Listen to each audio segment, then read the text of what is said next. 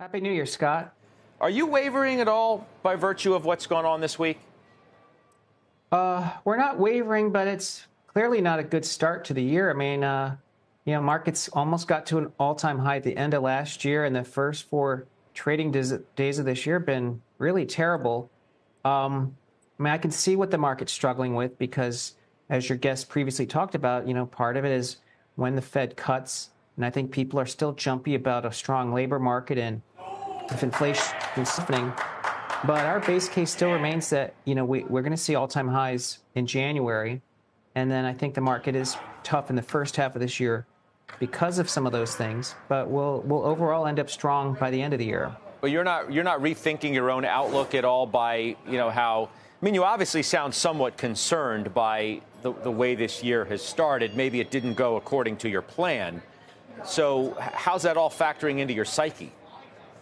Well, yeah, I think it is disappointing because, the year tends to play out in January. So the fact that we're, sort of had a failed Santa Claus rally in the first 5 days is pretty important, and the market looks like it's going to be negative, just tells you that the fundamentals, which have been improving, aren't necessarily going to convince investors to be buying stocks. So I do think it's telling us it's going to be a tough year.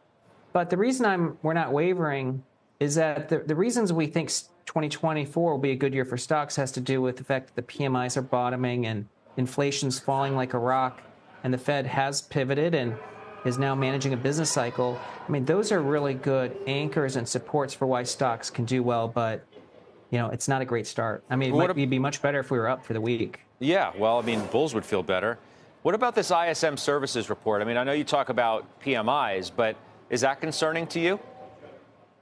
Well, it's there's pluses and minuses. To me, I think the ISM services employment number and the manufacturing number show you that the labor report we got today may not be as strong as it looks, and I think that's actually good because we don't want a labor market showing signs of rejuvenation. I think the trend there is sort of softer employment growth.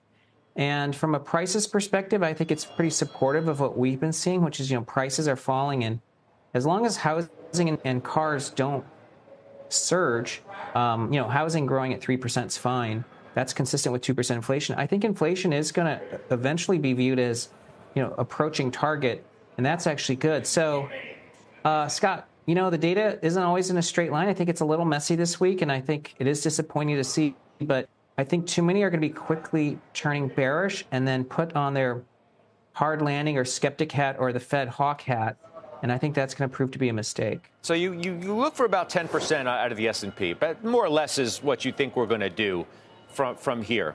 How many cuts do you need to get that?